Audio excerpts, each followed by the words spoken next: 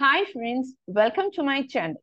Today, we do a PNS guided sciatic nerve block at the popliteal fossa using a lateral approach. Lateral popliteal nerve block can be given for all the surgeries of lower limb at or below the knee as sole anesthesia in conjunction with a femoral or adductor canal block, especially useful when patients cannot be turned lateral or prone. Very important to know the evoked end motor response, what we should look for while doing a PNS guided lateral popliteal nerve block. The sciatic nerve divides into tibial and the common peroneal in the popliteal fossa at around 8 centimeters from the popliteal crease, which can be variable from patient to patient. The common peroneal is lateral to the tibial nerve. Common peroneal stimulation evokes a dorsiflexion and an eversion of the foot.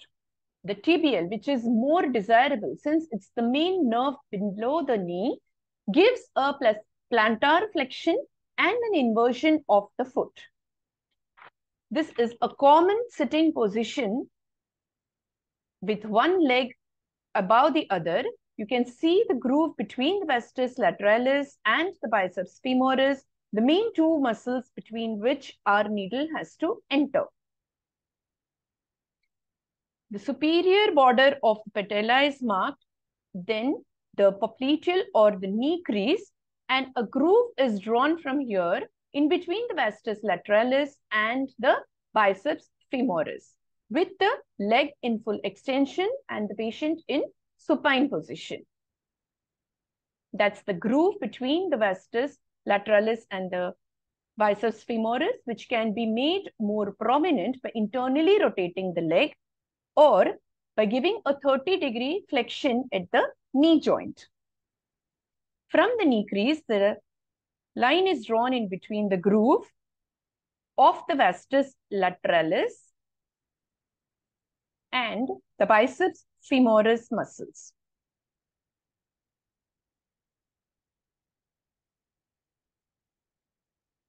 From the knee crease at around 8 centimeters is your point of needle entry. You can take around 6 finger breaths. That is your point of needle entry. You can take it at around 10 centimeters also, because the division of the sciatic into the common peroneal and the tibial nerve can vary from patient to patient. And if you want to get both the tibial and the common peroneal nerve stimulation, you can go a little higher up.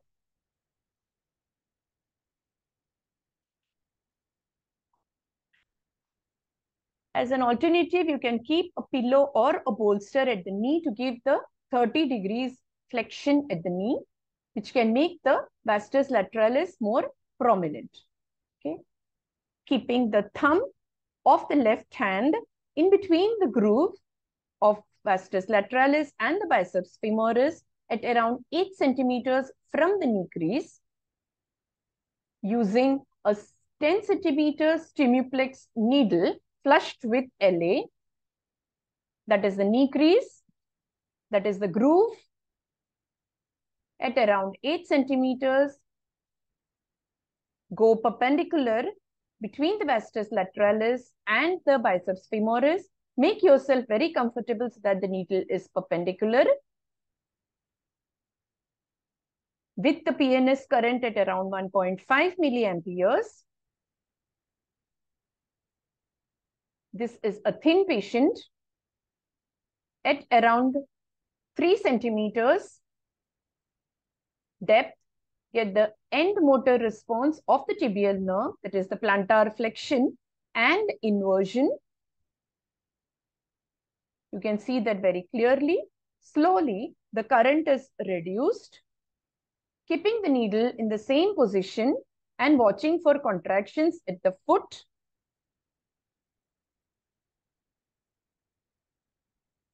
You can see the contractions disappearing at around 0.5 milliamperes.